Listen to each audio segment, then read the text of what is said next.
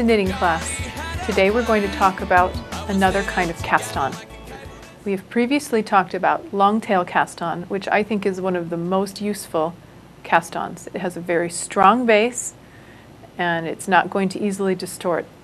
This cast-on that I'm going to teach today is probably the easiest. It's called the backwards thumb or the backwards loop cast-on. Perhaps you know how to do it. A lot of people learn this cast-on when they're first starting. The problems with it is that it's a very loose cast-on and the stitches can get really wiggly on your second row after your cast-on. I think it's useful in some lace cast-ons.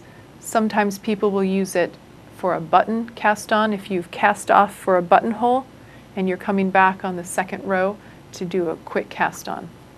So let's take a closer look at how this works. So for this cast-on, for long tail cast-on, you have to have a long tail in order to incorporate many stitches. For this cast-on, that's not necessary. So make enough of a tail so that you can weave in your ends. I would recommend at least 8 inches. And the whole idea with a backwards thumb loop is you put your thumb in and then you twist it backwards and put that on the needle. So the first thing, let's do the slip knot. I don't always do slip knots because they're not necessary, but it certainly does anchor your yarn and keep it from coming off, especially for a new application. So here's our slip knot. Now I take, not the end with the tail, the end connected to the balls. Put your thumb underneath it and twist your thumb back. You've made a little loop. Coming from the back of the loop, put that on your needle. All it is a twist. If you don't twist it, if you're wondering, okay, we're going to do it again. Thumb underneath, bring it up, twist backwards, backwards loop, and put it on. Here's our slip knot is 1 stitch and our 2 stitches cast on. Put my thumb in, pick it up, twist the loop all the way backwards and put it on. If you're wondering, oh dear, I don't remember, which way was I supposed to twist my thumb? If you put it on incorrectly, if I take it and I twist my thumb, but I don't come through the backwards loop, if I just put it on like this, don't worry, it doesn't actually make a loop. So if you're doing it incorrectly, it won't make a loop. If you're doing it correctly, you'll get a loop on here and you can continue with your knitting. Let's do it again.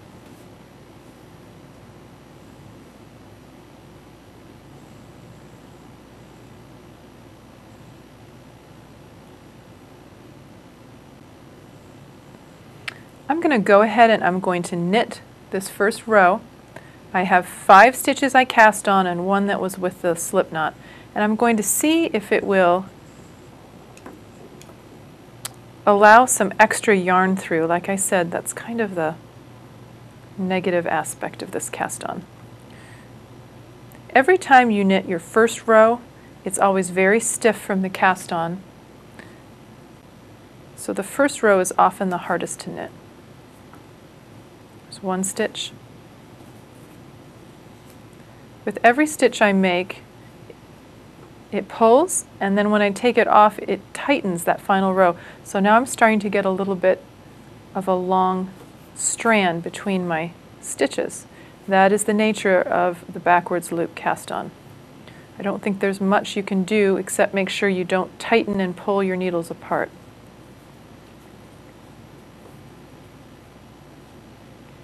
Do you see? The only thing between my stitches is 1 strand of yarn. And if I were to straighten out, then you might potentially get a big gap. And your last one will not snug up because of your slip knot. So you're left with a cast on row, yes, and yes, you've been able to knit into it, but you might have a little bit of a sloppy bottom. That might not be anything you're concerned about at all. For a scarf or mittens or a sweater, again, it is the easiest cast on to do, but it also can be a little bit weak. It's definitely a good one to have in your arsenal. Go ahead and try it out. And for those of you crocheters out there, You can try this with a crochet hook. Try casting on with your thumb on the back of a crochet hook and see if you too can do that. I wonder if that would at all work in a Tunisian crochet applique. Please let me know, any Tunisian crocheters out there. Thanks for joining us in knitting class, and I'm glad that you could learn another cast on. God, he had a plan. I was knitted together like a cable knit sweater. Yeah. Welcome to this segment of Let's Get It Started. We're going to talk about another basic stitch of crochet, half double crochet. Let's take a look at what we're crocheting on here. This is the sample we've previously worked on with single crochet and with double crochet. And we can tell the difference according to how short the rows are, or if we have this little bit of a slit between them. This is our double crochet. A half double crochet is a little bit of both of them. So let's take a look. The first thing we do at the beginning of a row is we do some chains according to how tall our stitch is going to be. For a single crochet, we do 1 chain. For a double crochet, we do 2 chains. For a half double crochet, we will chain 2. And again, this is just at the beginning of the row. And now we have the height that we need to go across. To do a half double crochet, yarn over your hook, insert your hook into both of the top of the stitch, and draw your loop through. Yarn over. Now if we were going to do a double crochet, we'd only bring it through 2 at a time, but the half double crochet, we yarn over and pull through all 3 of those posts on our hook. Let's do it again. Yarn over, insert your hook into both of the top stitches, yarn over again and draw through. We now have 3 loops on our hook. We yarn over and pull through all 3. Now I'll do 2 and you can watch.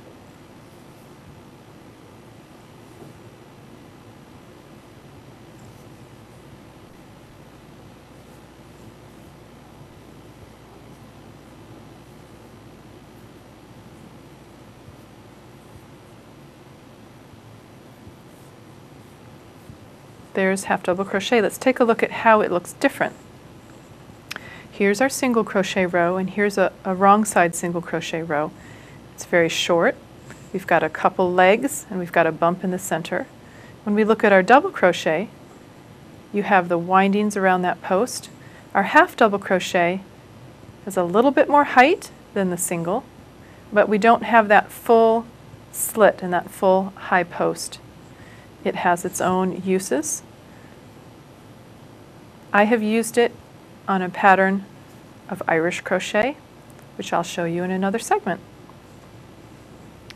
So there's how you do half double crochet. It's an important stitch to keep in your crochet arsenal, and it can be very handy in a proper application.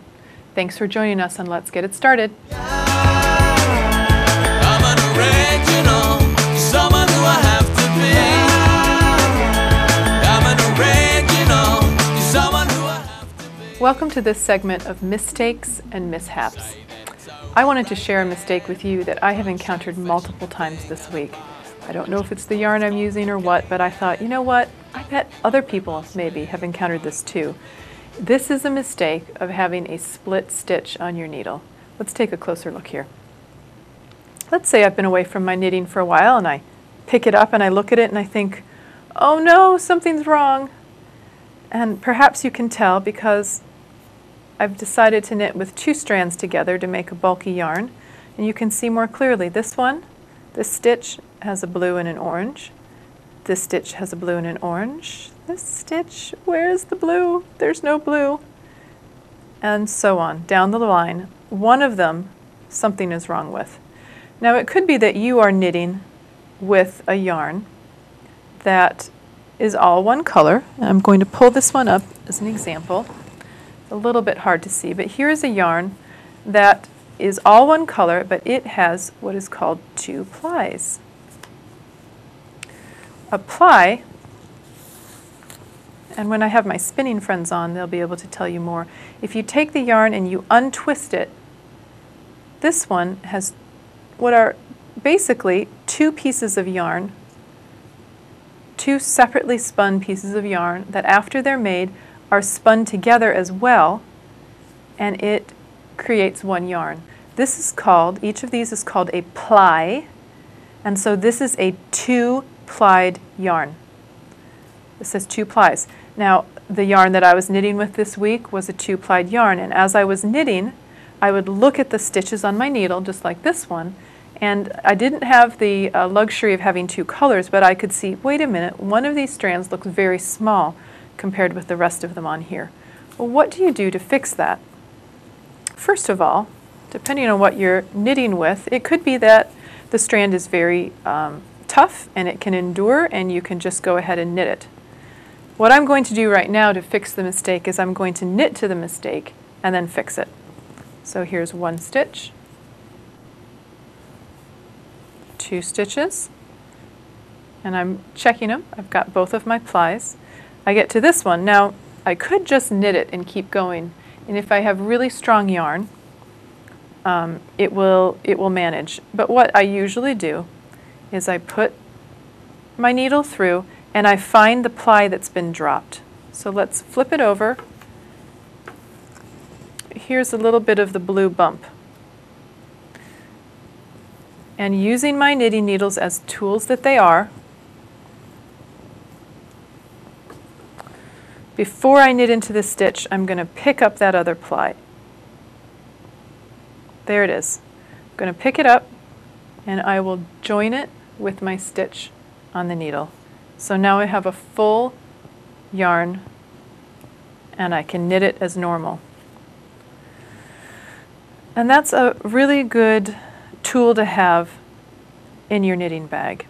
If you have a mistake, get your needles over to it. Try to figure out how it was supposed to look in the first place and see if you can repair that. Now a second side of the same problem is, what if you are in the midst of making that problem? What do you do? So I'm usually to knit, I come through the front left to the back right, draw my yarn through. What if I, by mistake, I'm starting to knit, can you see that? I have split the stitch. Instead of going through both of them with the tip of my needle, since it's a little bit sharp, by mistake, I split the stitch on my needle and I started to knit, and when I pulled it through, I'm not pulling it through both of those plies, both of those strands of yarn. I pulled it through the center when I pull it off. So that's how that mistake is usually made. When I pull it off, I still have a blue loop, but it's not secure. It's hanging out free and easy, and I've only got the orange. If that happens and you're watching it and you can say, what happened? Just go back to it, knit backwards, get to where both of those stitches are on your needle again, and then you can continue as before. So if you're halfway through, if you pull up, if you see a little half loop waving off at you, you knit backwards, and here's where I can interject a knitting story. What is knitting backwards? T-I-N-K. People will call knitting backwards tinking because you're spelling the knit stitch backwards. Tink back to where you made the mistake and fix it. It's a lot better to do that than have an entire garment done and seeing a little loop at the end waving out at you. Hello! Thank you for joining us on another Mistakes and Mishaps. If you have mistakes and mishaps and you don't know how to overcome them, you're welcome to join us at the knitting group at the library the second Thursday of every month from 10 to 11. Bring your knitting mistakes. Myself or someone else will have a look at them and crochet. We're happy to help out. Or you can always email us and I can address it here on the show. Thanks for watching. Someone who I have to be to say that it's overrated. Crochet fashion's a thing of the past, but just because it's complicated. Hi. I wanted to address a couple questions that I've had online regarding my Sami mittens. Sami mittens are all similar in that they have a utilitarian cuff. This type of thumb that you use is called a peasant thumb, and almost all of them have a braid and a tassel off of the cuff. The Swedish braids and tassels are off of the middle of the cuff, And the Norwegian and the Finnish ones are off the edge of the cuff. This one has a braid, but not a tassel. I have written in my patterns how to do the braids, but it's so three-dimensional, it's kind of hard to tell just by reading words or just by looking at a two-dimensional image. So I wanted to show you, using this platform, how to do a braid. First of all the braids involve 4 strands. You can get the 4 strands either by cutting 4 strands and weaving them into the edge of the mitten, or by cutting 2 doubled strands and then taking a yarn needle, feeding it through the place where you want it, and having the yarn come off on the edge doubled. We are going to assume that latter one, and I don't have, this is larger yarn than I usually use just as an example, so I'm not going to put it on a mitten. Instead, we will pretend that this crochet hook is the mitten, and if you look closer, we will use this as our workspace. I'm going to take 2 pieces of painter's tape. If this were a mitten, I could tape my mitten to a surface so it doesn't move. Here I'm doing it with the crochet hook. And now we have 4 strands coming off. Again, we are pretending like this is the cuff. Coming off the cuff. There are 2 ways that you can arrange the yarn. One is to have, if you're doing this with 2 colors, to have one color entirely on the left and the other color on the right. The second arrangement is to have them AB, AB, both colors on both sides. We will do this twice. Here's our first example of color A is entirely on the left, color B is entirely on the right.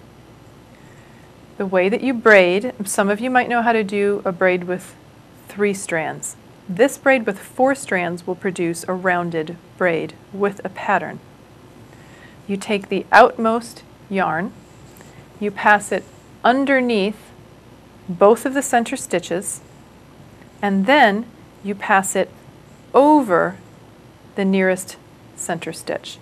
When you're done with that, you again have both of the orange on the right and both of the blue on the left. Let's tighten that up and we'll do it again, this time from the other side. This is the braid.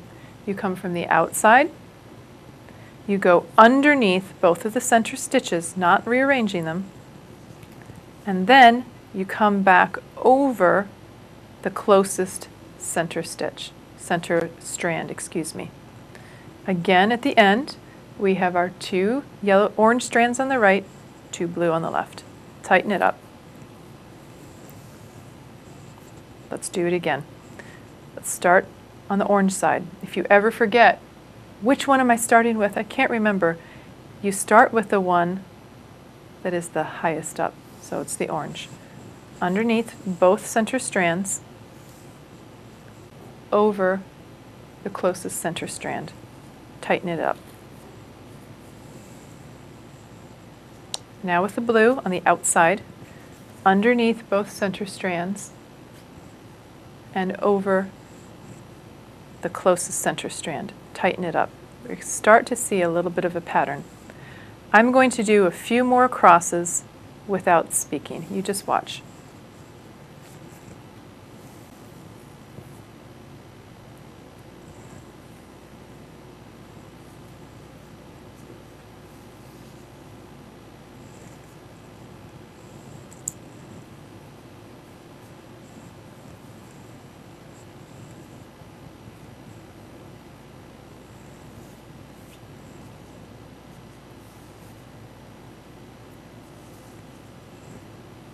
Can you begin to see a pattern? On this, I have straight rows coming down, a straight row of orange, a straight row of blue, a straight row of orange, and on the back side, a straight row of blue. So despite having all the orange on the right and all the blue on the left, it's every other one on the braid. I have seen this demonstrated in lanyards, in nylon webbing rope as a type of braiding that's used for, I don't know, any kind of outdoor thing. But it's really pretty. and it's a nice decoration that can incorporate the strands that you've been using in your mitten. Okay, so this is the pattern we get with 2 orange on the right and 2 blue on the left. Let us try the other one.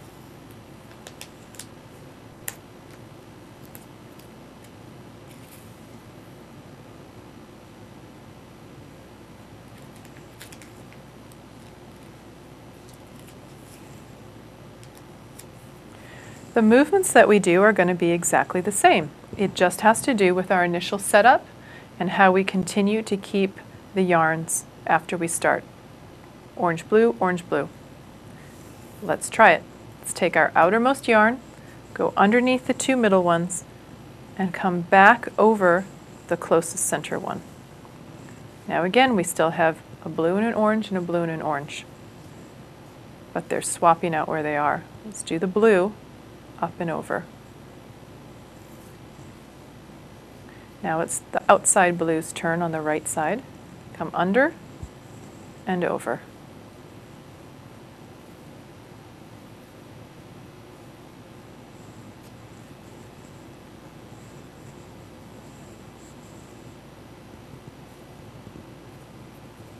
Under both, over the right. Under both, over the center. We're also getting a stripe pattern here, but can you see how it's different? Our stripes are no longer vertical, but they're kind of a little spiral stripe.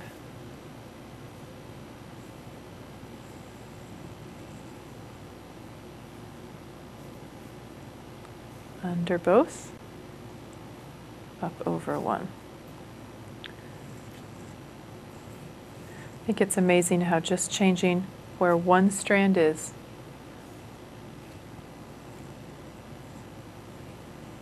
you get such a different look. Vertical stripes with 2 on one side and 2 on the other, and slightly spiraling stripes. Here you can see, then when you look at this one, you know exactly, oh okay, it's exactly like this one. I did 1 on one side and 1 on the other. And I think my red and white striped, here's this one. This one, on the other hand, was done in this manner. So both of these are 4-strand rounded braids. Both of these have the same applications. Both of them you can do at home. You can do them on a mitten, or I'd be interested in hearing how someone else might want to use this braiding. And they're both equally beautiful, but it's just fun to have 2 up your sleeve.